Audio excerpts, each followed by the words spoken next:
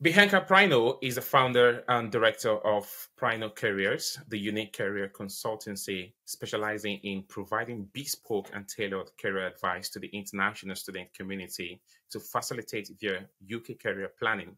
She has over 10 years of experience working in various educational settings across Europe, UK, and Asia, supporting culturally diverse groups of students to transition from education into professional role. Bianca knows all too well the unique challenges and barriers faced by international students when navigating their career in the UK context.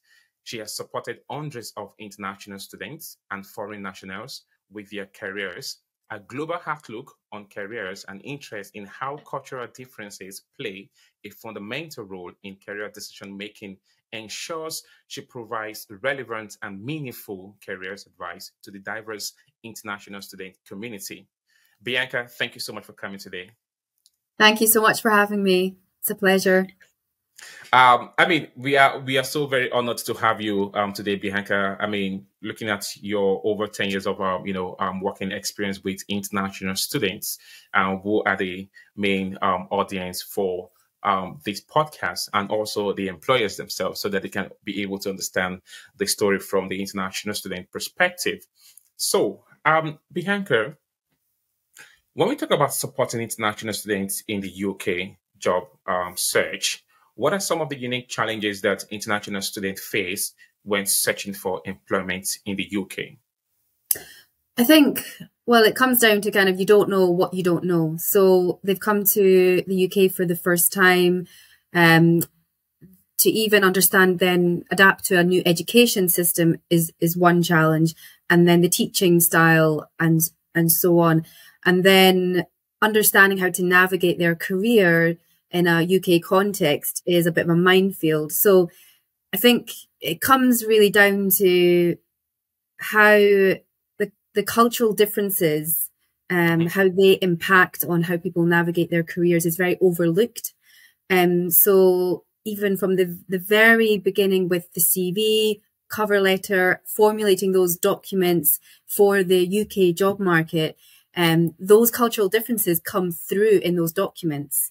And the very nuances, the tone, the use of English, the way that they're writing, the international students write them, how they talk about themselves and their career narrative, all of the, they're bringing in their culture into all of that as they would. And, culture is something that fascinates me. I think it should be celebrated, and very much acknowledged. But when it becomes detrimental to how to actually navigate your career, this is where you really need very specific tailored support. So I'd say that, the three unique challenges for international students is understanding how to formulate CV cover letters. So the kind of the application process, interviews as well is a huge area of learning where how to conduct yourself in a UK interview in terms of etiquette, cross-cultural communication, what's appropriate, what's not. So kind of, identifying themselves in that kind of as a professional, but again, in the UK context. And then the whole job search thing is a huge challenge for international students with visa sponsorship. Of course, we've got the post-study work visa now that allows them to work for up to 2 years, but it's still also some aspects of that they really understand what kind of jobs that they should be applying for. So MBA graduates would not be applying for the same roles as a student that's come off a 4-year bachelor's degree. So, and of course, if you don't know that, you don't know. It's kind of building that knowledge. So those are kind of three. Those are the big three areas. There's lots of complexities within those, but I would say just the knowledge and the understanding, and then getting the right support as well is the main challenges, I would say.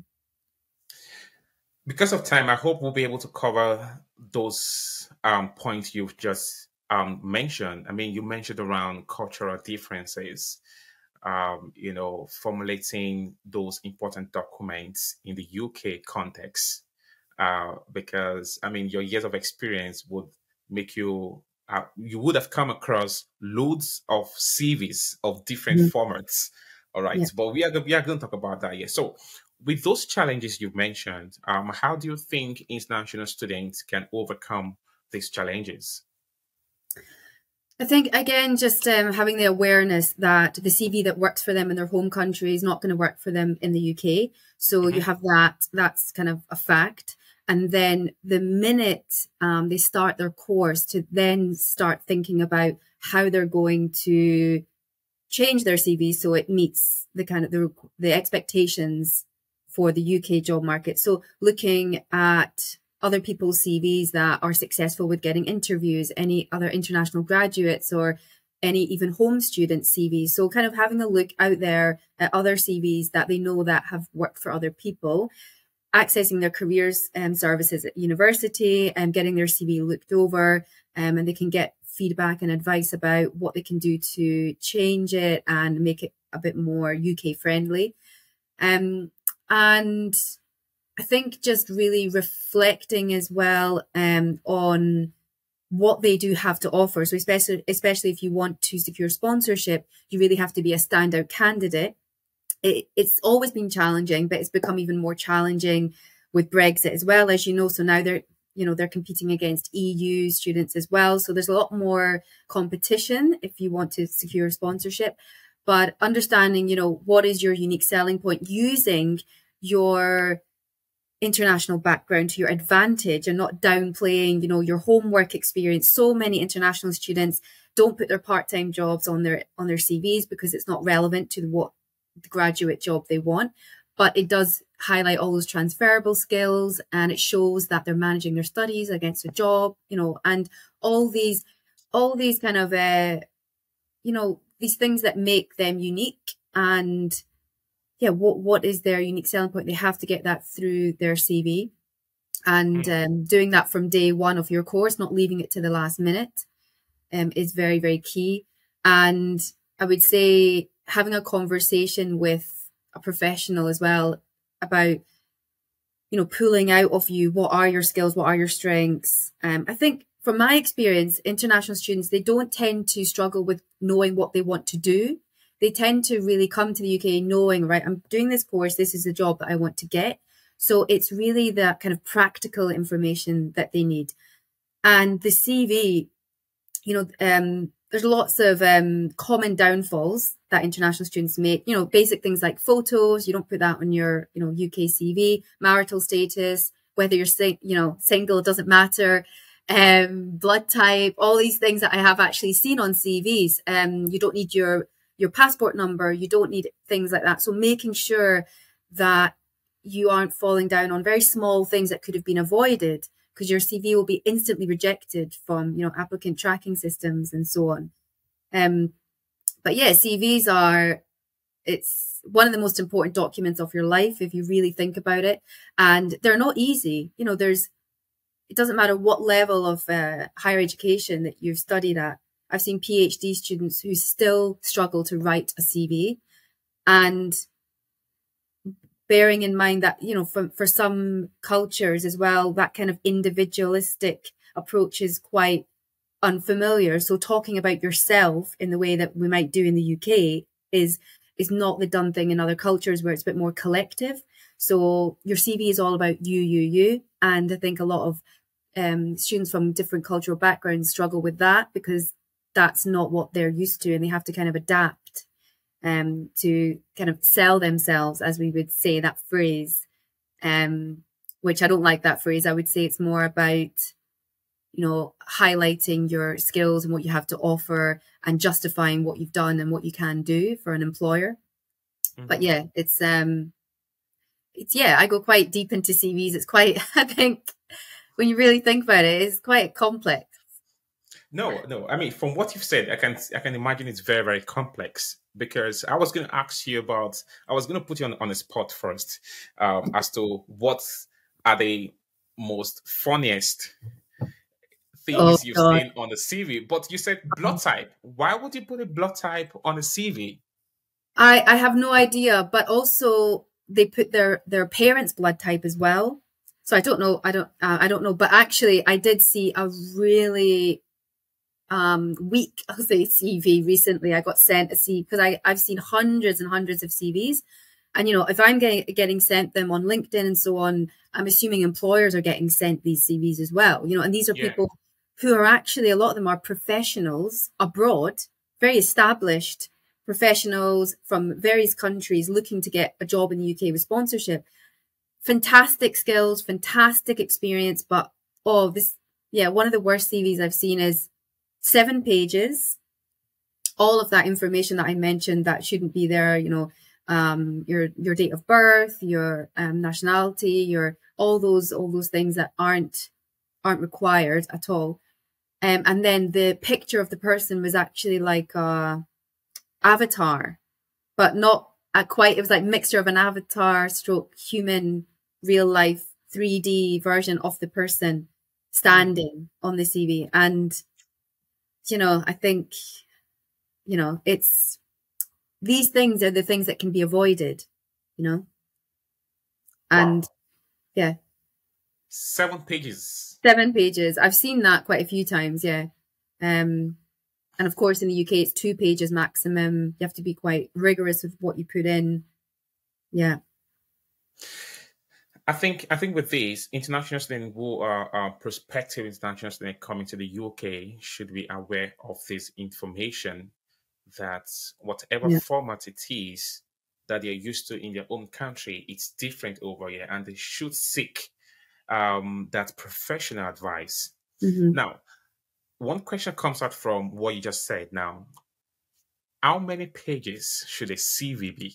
Because this is an ongoing argument with both recruiters, employers, and students and professionals. So, how many pages should a CV be?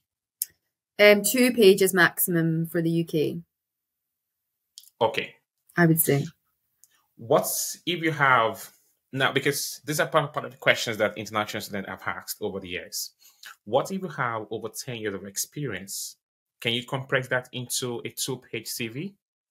Yes, there are ways that you can. So you, depending on all of your experience, you can structure your CV in a way that you would have like relevant experience first, and then you'd have maybe other experience in a section. And if, for example, if you had lots and lots of different part-time jobs whilst you were studying with, you know, in retail or hospitality, you can just put like dates and the name of the organization, and, you know, you don't need to necessarily bullet point for jobs like, you know, 15 years back, but you want to not have gaps in your CV as well, because that can, you know, put up red flags for employers. So it's always better to put things in and leave them out. But it's all about the editing as well. So you need, you know, the wording and how you know, being concise and succinct and with your words and editing it all down to 2 pages. And it is possible. Okay. I'm sure that with the 7 pages CV you saw, you must have compressed that down to 2 pages. I've done it with 5 pages before. Yeah. But then actually, in the 7-page, if someone has a 7-page CV, actually, because a lot of that information, it won't be relevant for the UK market. So all that kind of personal information and references as well. So you don't put names of your references and their contact details on your UK CV. So that would instantly, taking that stuff away would, you know, instantly create space. And then, so it's those kind of, those are the unnecessary elements. Okay, so now let's talk about CV now. What are the essential components a CV should have? What are the ingredients a CV should have? Yeah, like that, the ingredients of a good CV. So for the UK, I would say, you know, your basic details, your name, your LinkedIn URL now, your phone number, your location. You don't need to put your full address. You can just put the city that you live in. And your email address. Did I mention that? Yeah, email address, but I wouldn't suggest putting your student email address, putting a personal or professional email address that you've created for job search purposes.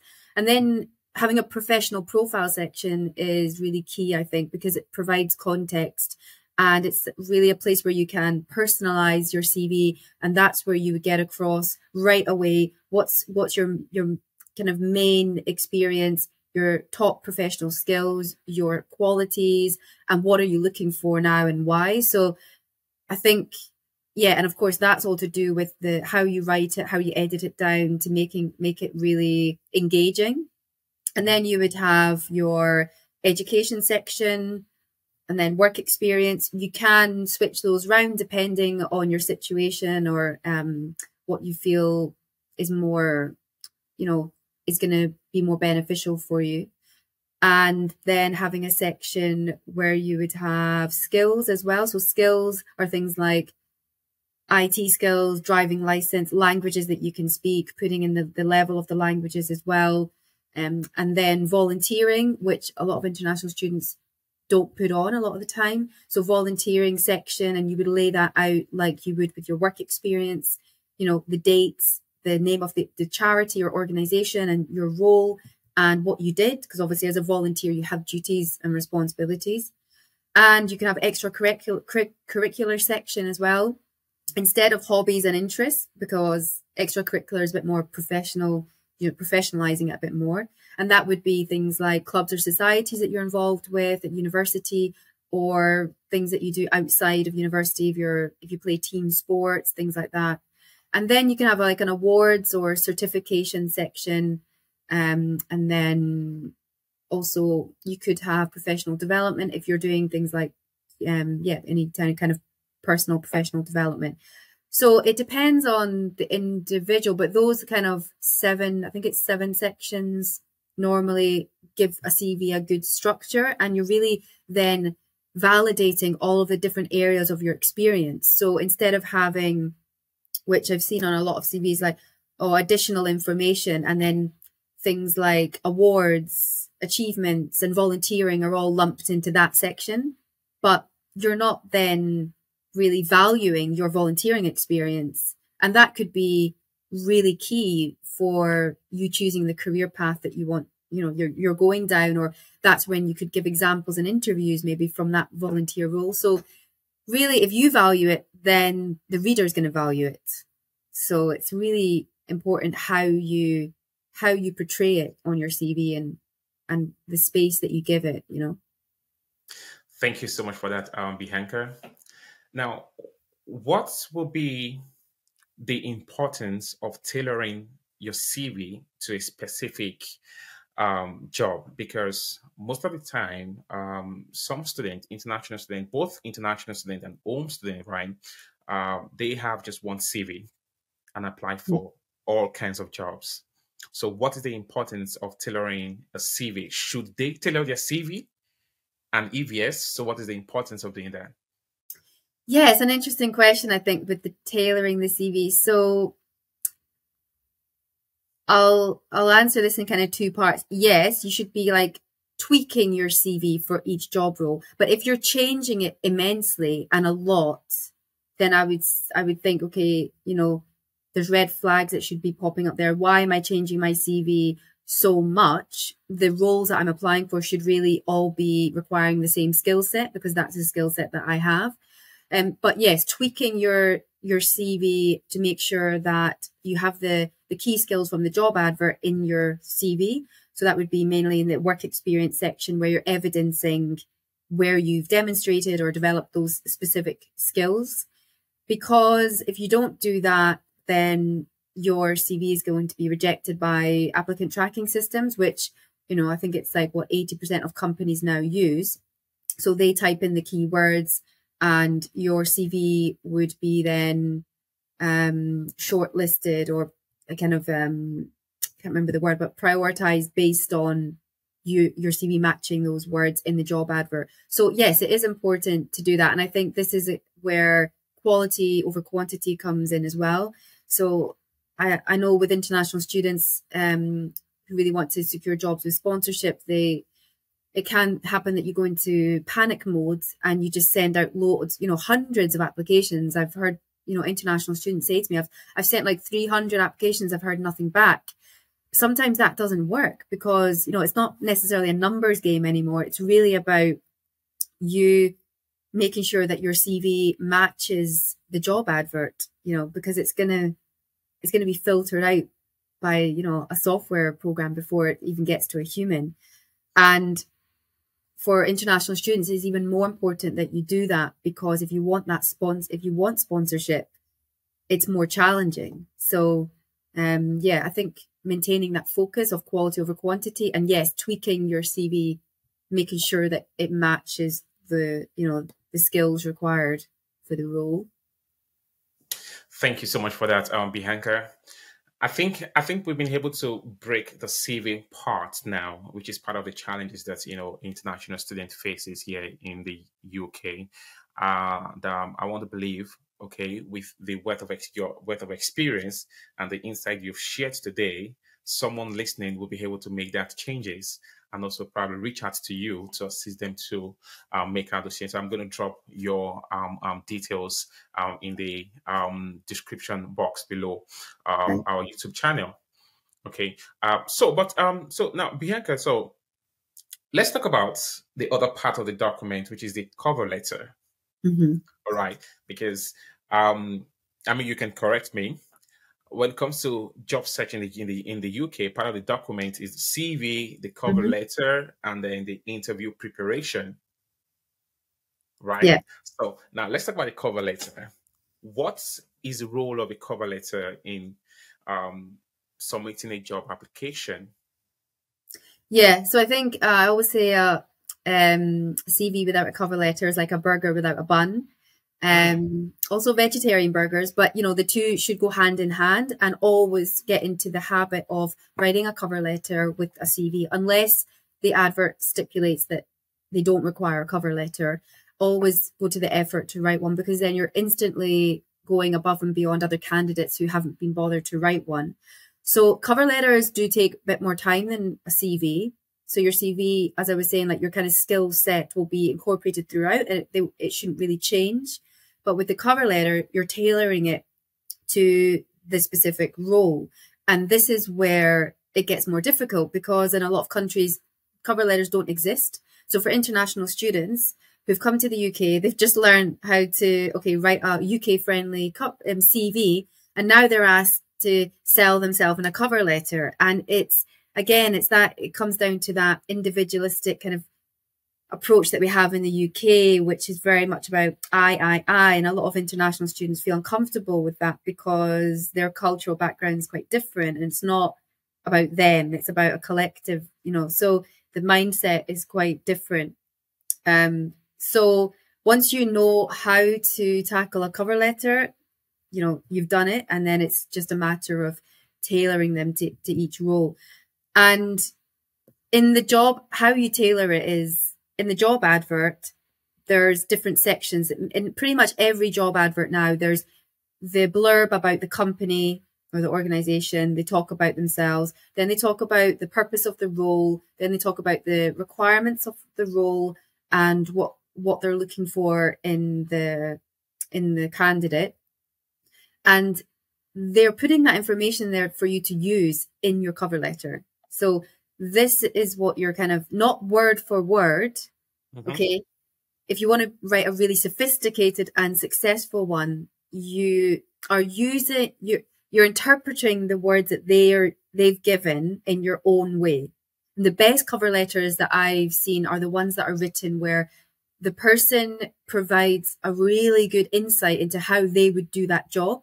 So they almost imagine themselves doing that job, and they take parts, you know, from the job advert, and they make it their own, and they provide evidence of, that they would be able to work in a team to problem solve in that role because they've done this in their current role when they've had to blah, blah, blah. So it's a kind of, again, it's comes down to your written communication, which again can be challenging for international students, because that then goes back to UK etiquette, writing style, what's appropriate, the tone, the impression that you give off with your writing style.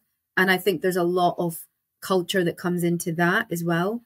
And then if you think about employers reading cover letters that in a way that they feel like they couldn't relate to that person, they're not likely to give that person an interview, are they? Because they'll think, oh, we don't think that person's going to kind of fit into our workplace, because, you know, because they're making a judgment based on what they're reading and the, you know, how it's been written.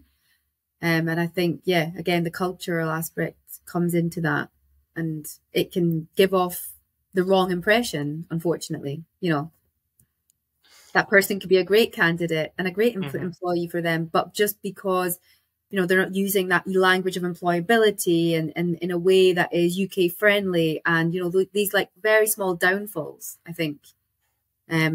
So, yeah. So that brings me to my next question from your response to that is, what is the role of communication in job search for international students in the UK? Oh, it's everything. It's absolutely everything. So, I mean, I get, you know, so many LinkedIn messages daily, weekly from also people outside the UK, like professionals, established professionals outside the UK looking for jobs in the UK, and international students. And the way that I'm approached, and the way the message is written, like, for example, ma'am, you know, ma'am is very much is what you would say in Nigeria, for example. That is how you would greet someone from, you know, who's a professional. In the UK, you know, you don't do that. So when someone writes me a message and says, "Hi, ma'am, I'm looking for a job with sponsorship," I instantly think, well, you know, it's off-putting. That is this person going to be capable to you know, to adapt to the UK work culture, because they obviously aren't aware of the greeting, you know, how we would greet. And that's, you know, cross-cultural communication. That's the difference. And if I think, oh, I'm getting these messages, employers and recruiters are most likely getting the same messages, maybe from the same people. And, you know, sometimes I look at the person's profile and they've got an amazing professional background, great experience, you know, a lot to offer. But if that's how you're going to construct a message or an email, you know, you're going to fall down on these very small things that, again, could be very easily avoided. And, you know, then it goes back to whose responsibility is this? Is it the individuals, or is it like the universities to offer some kind of cross-cultural training so international students are really fully equipped and really understand, okay, how to present yourself in a UK context? Because I feel like that is something that is very overlooked in it, and is something that could be very easily resolved, you know, and they could be very easily supported. One hour session of cross-cultural communication, you know, for international students, they would learn so much, and they would not miss out on potential opportunities, which I think a lot of them do. And then going into an interview setting as well. So I had, so I've got on my YouTube channel, it's not the most jam-packed one, but I do have a lot of Q&As. And there's a previous international student who is from Nigeria, and she is amazing. She you know, great student. She did a master's in marketing, and she came to me not because she wasn't getting interviews. You know, she learned how to write her CV, how to do the cover letter, and she was getting interviews, but she was stalling at the interview stage because she recognized that the cross-cultural communication thing was an issue, and she was struggling with how to understand basically UK etiquette and how to translate her, you know, professional identity within a UK context. And, you know, and we did some coaching, and then she felt more confident and more equipped. And it's just, you know, it's a very easy kind of fix. And it's like, you know, when I've gone to other countries, I've moved to other countries, I've learned things as well about things not to do in certain cultures. Now I look back and it's quite funny, actually, you know, the things that I did that were not culturally appropriate. You know, like when I taught English in Asia, like to do this to like to do it to a child, like to go come here, that's insulting. That's really insulting to do in Asia. So you have to go like this. So I had to kind of change that and adapt. And And I had no idea that that was a thing. And I was insulting a lot of kids and probably who were going home telling their parents. But yeah, it's kind of, it comes into everything with job search. Wow. So this brings me to my, will it be a question or maybe an action, for professionals like yourself? Where do you think international students can get that manual around cross-cultural communication? Because like for example, your experience in Asia, right? Having to call it, in Nigeria we call people this way. In the UK I can call it like, please come. Yeah. So where do international students get that help from to understand the cultural difference? Now, there's different aspects to cultural difference. There's a career aspect. Yeah. There is the relationship aspect. We are talking about the career aspect here because I feel like, I know that cultural differences can surface in every areas of our lives when we move from our comfort zone, from our own country to a different province. So what or where should international students go to go get resources to help them understand the cross-cultural communication that they will need to be successful? It's a great question. And to be honest, at the moment, I can't think of any resource that really only focuses on that aspect that is available for free for students. I can't think of it. And I think it's very, very much needed. And universities, again, I do think that they have a responsibility to provide this kind of support for their international students. Because it'll benefit the university's reputation in the long run, the students, and it will also prevent mental health issues potentially with students as well, and then becoming disheartened in their job search because they wouldn't be falling down on things that could have been avoided. And that's, and a lot of them have to learn the hard way. They learn, oh, I shouldn't have done that at the beginning. I didn't realize that I wasn't meant to put a photo on my CV, or I didn't realize, there's a lot of things that we assume people would know, but, they don't. And even on my, my professional training as a career consultant, there was no module, there was no, there might be now, but when I did it in 2015, there was no training about how to support individuals or students from culturally diverse backgrounds.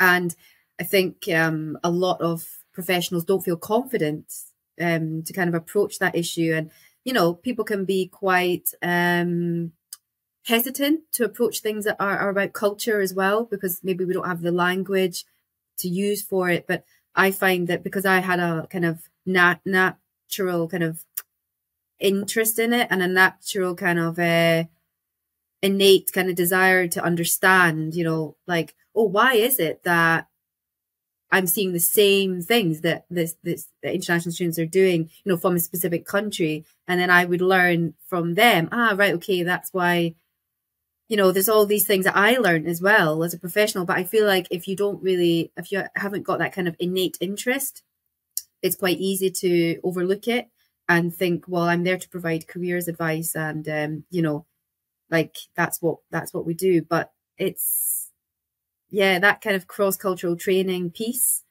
is key, because as we've said, it filters into everything else. How you approach your job search, how you approach your CV, how you approach networking is a whole other thing, about, networking for international students. For anyone, it's really quite daunting, but it's like, if you don't have the understanding about body language and cross-cultural communication, it's extremely difficult to build relationships in a networking event.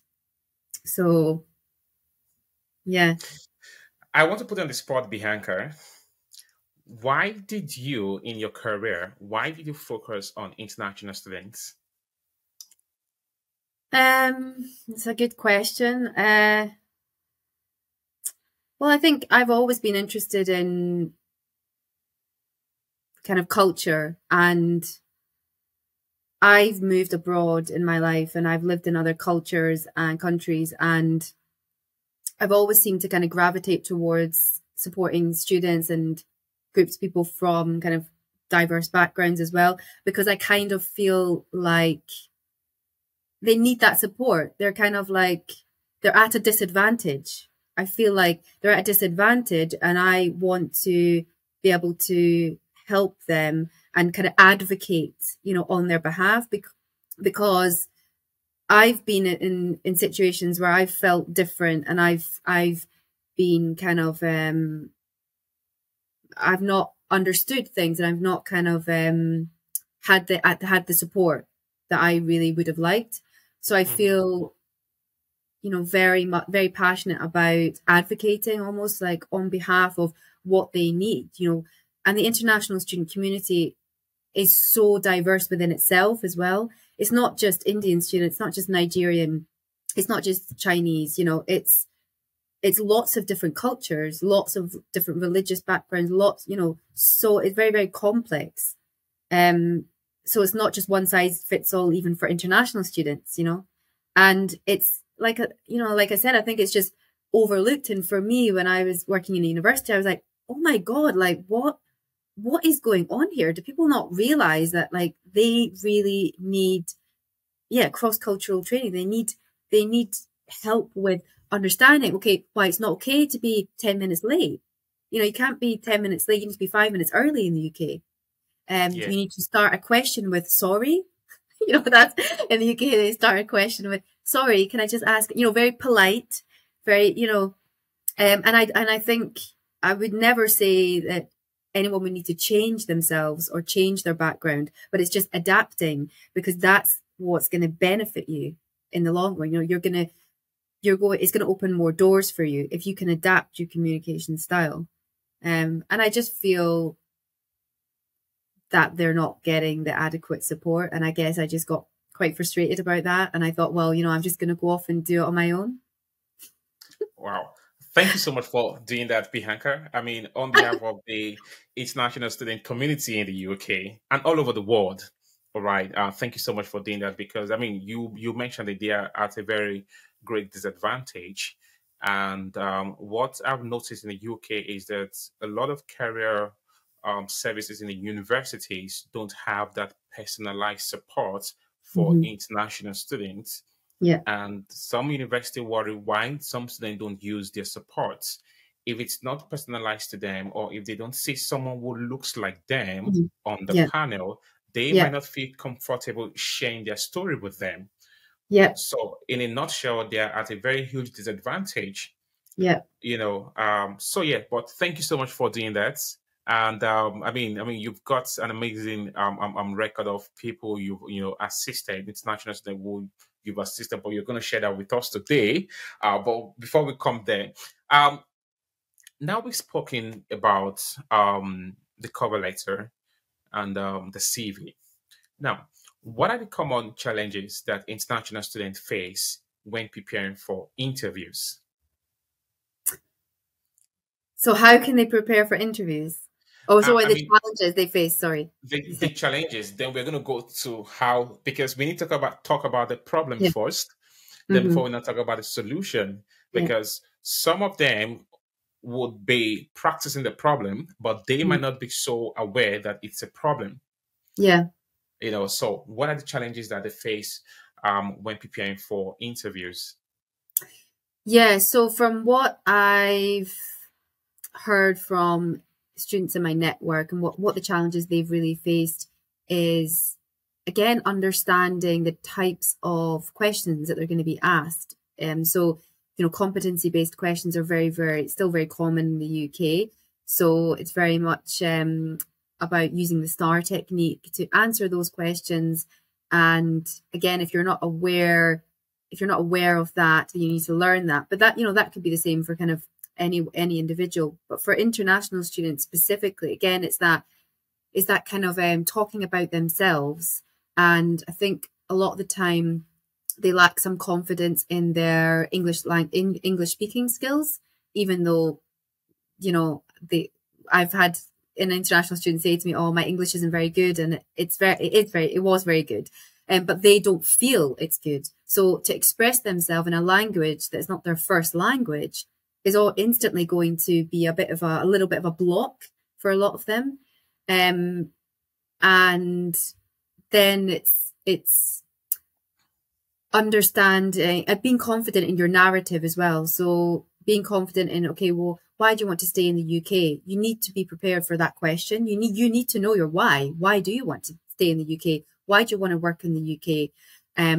You really need to be able to showcase why you're the strongest candidate as well. Again, if you want sponsorship, it's more challenging. So, you know, if you want sponsorship, you're going to have to go above and beyond in interviews. And there's the whole kind of body language, cross-cultural communication, you know, non-verbal cues as well, which, again, if you don't know, you don't know. And things like, you know, I can give an example of when I used to be a career consultant in a university with Indian students, I would notice that when I'd be speaking, they would kind of shake their head. It looked like they were shaking their head. And I didn't realize that they weren't shaking their head. In India, that's kind of nodding their head. So if they go into an interview situation and do that, and unfortunately the employer doesn't know what I know, you know, they might actually be thinking, oh, they're like, why are they shaking their head? Or, you know, and obviously the interviewer has got a bit of responsibility there as well to have some kind of cultural awareness, of course. But, you know, the chances are they might not have that. And these small things, you know, that kind of piece about interview skills coaching, you know, for international students, I think should be different as well. It should be about building their confidence about, okay, you're not from the UK. That's okay. That's fine. That's great. But you need to go into that interview with confidence, and you need to know how to adapt your communication style, but still be yourself at the same time.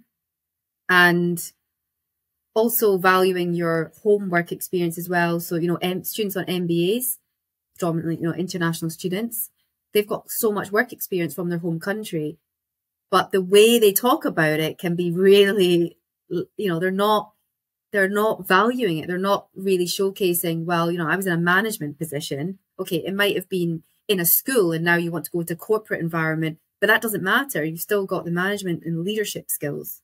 So yeah, it's complex. There's a lot there, but I think a lot of it is to do with the UK, the etiquette side of things, and then the confidence in yourself as an international candidate.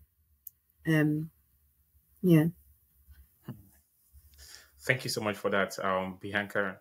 So we spoke about the challenges now. I mean, I was very, very surprised around, you know, the experience with with Indian students, you know, nodding their heads. I mean, I watch a lot of Indian films. You're right. I know that, Yeah. but employers are not going to be aware that they are accepting or listening to what you're saying. So with interviews, right? What are some of the key strategies or techniques that international students can use to effectively communicate their skills, experiences, and value during interviews? Yeah, well, I think it's all in the preparation. So being prepared for the kind of questions that you're going to be asked. So you can kind of predict, you know, you're going to be asked, why have you applied for this role? What do you have to offer? Why this company? What you have to offer this role? So I think really writing down the answers for those questions and not memorizing them word by word, but then, you know, breaking it down into maybe 3 or 4 bullet points so you can be kind of prompted and you kind of have them in the back of your mind. But you need to put the reflection into that and sit down and really know how you're going to tell your story, you know, and talk about yourself. So, you know, kind of tell me about yourself. That's a very loaded question that if people just tend to just relay off their CV. But in the UK, what the employers want to know is more than what they've seen on your CV, because they've invited you for the interview. And it's that balance between your interpersonal skills and your technical skills. So your interpersonal skills are really, really key in the UK, and they're looking for that kind of culture fit. They're not just focusing on your technical skills. Other countries put more emphasis on, academic achievements and also technical skills. But in the UK, they want a bit of everything, really. They want a holistic person. So I would say having an answer, that you've written out and that you kind of know roughly about, tell us about yourself, because you're always going to be asked that. And then it's matching your, having some examples of where you've demonstrated certain skills, but you're using the skills that they've put in the job advert, because most likely they're going to ask you questions about those skills. So looking up competency-based questions, or tell me about a time that you problem solved. So you need to have an example of a time that you problem solved. And again, it's about you and what you did. And if you use the STAR technique, it stands for situation, task, action, result. The action part is like 70% of your answer, and it's really about what you did in that situation. And that's okay to talk about yourself, and that kind of, you're not boasting or you're not showing off. It's just you're evidencing what you've done and where you've added value. So really, kind of making a list of those skills that are in the job advert, and then having examples, and it gives you so much more confidence going into the interview, and also always having questions prepared to ask them. And this is another thing about what is appropriate to ask them in the interview. So nothing about salary, nothing about holidays, the things that you actually really want to know about. No, you don't ask any of those. You have, asking questions about professional development training opportunities, or what would a day in this job kind of look like? What would be the potential challenges of the role? Things that, that show that you're interested in the actual role. And what you want to do in the interview is, you want to be leaving with a discussion. You kind of built a rapport. You've turned, your questions have created a discussion, and you leave on a note where you've kind of made an impression, a good one, and you've created a rapport and a discussion. That's really what you want to be able to do. And again, that can be challenging as an international student, with all the trying to be UK etiquette, UK friendly. You've got all that in your head, but practice makes perfect. Preparing those answers, and then having a mock interview, recording yourself, watching yourself back, seeing what your body language is like, getting feedback, get, all the support you can possibly get before any interviews. In interviews, so we've seen common mistakes where a candidate is talking about a whole team which they belong to, and using words like we. So what do you advise those kind of people that concentrate so much on what the team has done compared to what they have done themselves? Yeah, I think it's just, again, practice, and really just having that awareness that it is about what you've done. They want to know what your role was in that team. Even if you're in a team, of course, there's a we there, but everyone plays a different role in a team. So there's some, maybe someone that's quite supportive, maybe someone's a natural leader, someone is a good listener, so it's, they want to see that you understand what kind of role you play in a team. And it comes with practice, as well. And of course, interviews are, they're not natural situations. You're bound to be a little bit nervous, and that's understandable. But if you don't, what's the phrase? If you fail to prepare to fail. It's all in the preparation and practice and getting feedback. Yeah. Thank you so much for that, Bianca. I mean, the reason why I asked that question is because I've heard quite a number of mistakes in interviews. I mean, I've had opportunity to interview one or two few people, some international students and home students. And when you ask them the question, tell us about a time where you have to deal with a difficult team member. So they kept talking about the we element, but we only concerned about what you as an individual, because you are the Hmm. one who have made the application for the job, Yeah. and it is you we are looking to maybe want to employ. So we want to know about you and not your team. How can you make impact Yeah, on our own exactly. team? Yeah. Let us know the experience you've had in Yeah. others' team that you can bring on board to our team. So I just wanted that to be clear to international students. That was why I Yeah. asked the question. But thank you so much for that comprehensive insight, Bianca. So Bianca, so Can I just say one thing? Sorry about yes, please. Yeah. yeah, on that note, yeah. So if you're ever asked about, oh, tell us a time when you've had conflict in a team, or tell us a time when you've had a challenge working in a team, never ever using any negative language. So any, saying, oh, I had a team member that was very difficult, or a team member that really wasn't good, because remember, the interviewer doesn't know you and they don't know what happened in that situation. And Mhm. it's always better to remain quite diplomatic and kind of impartial, and using different ways to say that, like, oh, there was a team member who was having personal issues which impacted on their ability to contribute to the team. So, that's something that's and again, that can come down to use of English as well. But yeah, that's quite important to remember, to kind of avoid any words that would give any negative connotations. That is an expensive tip you've given out there, but thank you so much for that. Thank you. Thank you. Yeah, you're welcome. So now let's talk about, can you provide me like, an example on how international students can approach the questions around visa status? Yes, that's Now, because yeah, because before Brexit, a lot of employers don't talk about visa. It's after when they've gone through the application process, about to onboard, then maybe it's during the mm, background check that they know that they actually require a visa mm-hmm, to work for them.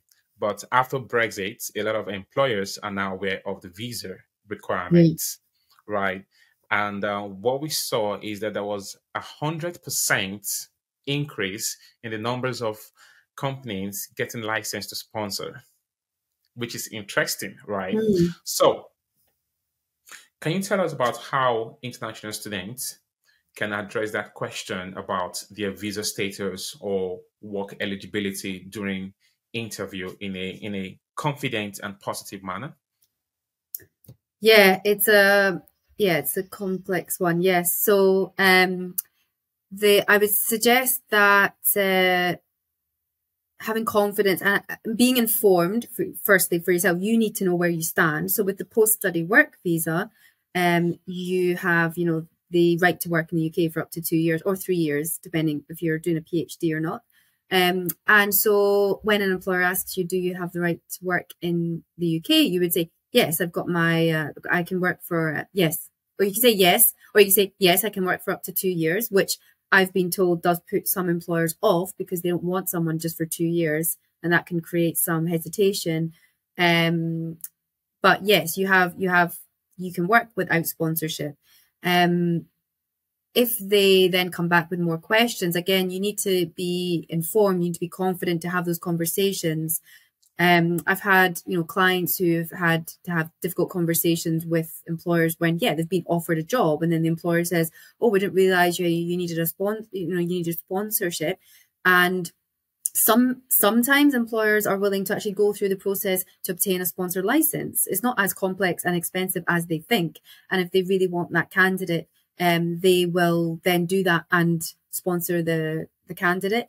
Other ones will say, yeah, we don't really want to do that. And, you kind of have to use your judgment and think, well, would they negotiate? Would they not? Is it a firm no? And then you would leave it, but, yeah, I think there's a lot of work that has to be done with employers on the employer side about the visa and their awareness of the process. They need to be more educated about it. And it's really disheartening when students get to the last part of a recruitment process and then they're told, oh, we can't sponsor. And I think that's no fault of their own. And I think they've probably benefited from still going through the process more than they would have been if they said at the beginning, do you sponsor? Oh no, okay, well, and then they wouldn't have had that experience of going through the interviews and building up their experience. But yeah, it can be disheartening. But you need to know where you stand. You need to know what your options are. And I would even suggest knowing a good immigration lawyer that you can actually refer a company to, because that's happened as well with previous clients where they've had to get an immigration lawyer involved to help the company. It can go so many different ways, that conversation, you know. And it's like some people put that on their CV, you know, I need visa sponsorship or even I've got the post-study work visa. But I would say just maybe don't mention that until they mention it. I mean, there's other ways that you can approach it. You can look up to see if they have a sponsor license. You know, there's tools that you can do that. So you can see if they could potentially sponsor you. So at least you would know that. But yeah, it's a difficult one, but it is possible, you know. Thank you for that, Bianca. Yeah, I knew I put you on the spot there because, I mean, most of the time, what international students don't realize is that they actually have the rights to work in the UK, and some of that they convince themselves or they confuse themselves thinking that they don't have the rights to work. They do actually have the rights to work because the law on their visa states that they can work 20 hours during term time. And more than that when they're not on time. So they tend to struggle a lot with that. That's why I ask the question so that they can have a better understanding. Say yes, you have the right to work. Yes, with the part-time jobs as well. Yes, of course, they can work 20 hours and then full-time in not term time. And again, I think. But then that makes it difficult for a lot of them because I think the 20 hours thing I really disagree with as well because, you know, if you work a part-time job in retail or hospitality, you know, you're asked to work, you know, extra hours, you know, what do you say? Oh, no, I can't do that because, you know, it's 20 hours, I can only work. And then that potentially puts employers off. And I think a lot of international students then end up getting cash in hand jobs and they get exploited and they get paid a lot less than they really should be. And I think that 20-hour a week thing is really bad. And there was a petition about it like a year or so ago. I don't know what happened about it, but I did sign it. And yeah, for me, it's like that's another thing that kind of penalizes them. And they can't also, there's lots of other types of jobs that they can't do as an international student. So how can they potentially get some experience, maybe if they want to be like entrepreneur, but they're not allowed to they're not allowed to be self-employed. And I just think, it's one of those other things that really, it makes it more difficult for them even to get a part-time job. It really does. Because then the employer's like, oh, well, I can't guarantee that you're not going to work 21 hours maybe. And they'll be scared of then getting, because they would get fined for that, not the student. Yeah. Thank you so much for that. So, but on the last note, because of the time, so can you share with us any success stories or example of an international student who have successfully overcome obstacles and found fulfilling employment in the UK? I mean, what are the lessons we can learn from their experiences? Yeah, so I've got a few people again on my YouTube channel telling their stories. There was one student that comes to mind, like one of the first students that I worked with on an ongoing basis. So she was studying in Edinburgh, and she's originally from Turkey, and fantastic student, you know, great academic achievements, and was doing very well, was applying for jobs for months and months and months before she came to me, and she'd accessed, you know, all the support at the university as well. but she was still stuck, and she was really just could not get interviews. She just could not secure, you know, and she was sending out CVs, cover letters. She knew what kind of job she wanted, and she had already some experience from volunteering and part-time job. So I worked with her CV, cover letter, and then she really she said, like, oh, I understand now how to tailor my cover letter. I know now how to write it. I know now the CV, how the skills, you know, in the experience section, how I, you know, formulate those bullet points for my skills, that I'm actually demonstrating that I've used them. And so she kind of got it, you know, and she worked, you know, she put in the effort and time as well. And then, you know, she started getting interviews, and then there was the challenge with the interviews as well. And she did lack a bit of confidence, I would say, with communicating herself and expressing herself in English, even though her English was very, very accurate, and she felt like her fluency was quite, yeah, she wasn't able to express herself like in her native language, which is, of course, is true. But then, you know, you kind of have to try and think in English, and, you know, that takes practice and time. And so she then, you know, perfected the interviews as well, went on to get a job working for a charity in Edinburgh. And then now she's working in a university in London, and she, you know, with sponsorship as well.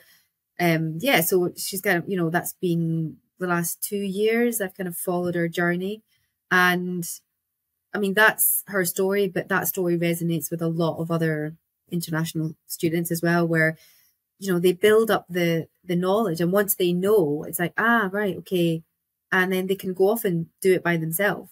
You know, it's just that wee bit of support and understanding and insight, and yeah, and then it's kind of like, you know, they've got the academic requirements, they've got the work experience a lot of the time, but it's just translating it into that UK context and matching it to the UK job market, and just really believing that, you know, you can be a UK success. And yeah, lots of people have done it, and it is possible, but it does take perseverance, determination, self-belief, hard work, yeah, and consistency as well, I would say.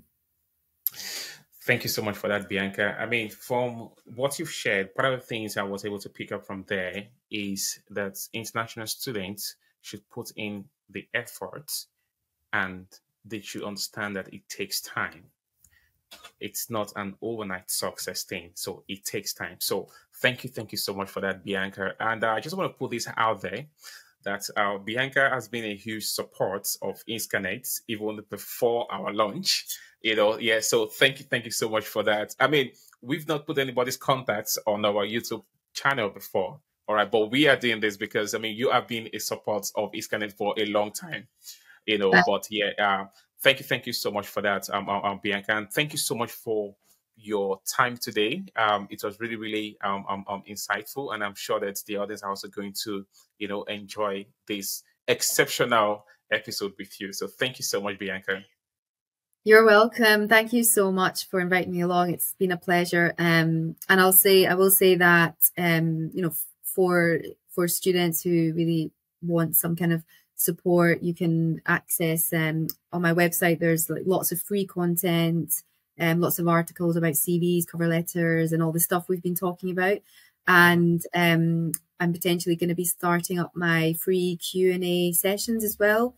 So they're going to be on Wednesdays, and they're free to attend, and you can come and ask any questions at all, you know, about UK job search, CVs, anything like that. So yeah, because yeah, the support is there, and I'm happy to keep providing it. But thank you so much for having me as a guest. It's been a pleasure. Thank you, Bianca. Thank you, Bianca. I want to ask a question. So on what platform would they be reaching out to you on your Q&A? Is it going to be LinkedIn? LinkedIn is the best place, because I promote things on there. I've also got a newsletter which people can subscribe to. It's been a bit, it's kind of died down since I was on maternity leave, but I'm going to start it up again. So yeah, signing up to the newsletter and just following me on LinkedIn, and then that's where I'll promote the free Q&A sessions and any kind of videos I do or articles that I put out there. Yeah.